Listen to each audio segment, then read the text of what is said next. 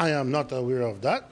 But if they are delinquent in their taxes, they should pay the penalty that everybody would have to pay.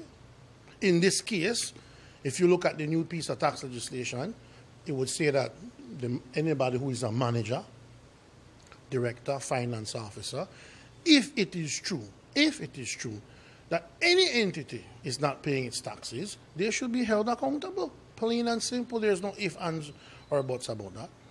You don't recall that it was ever brought to the House for any of those taxes to be wiped out so that they could pay their dividends while you were... I'm not aware of that. That's the case that someone is making, that it may not be they owe those 30 million, but...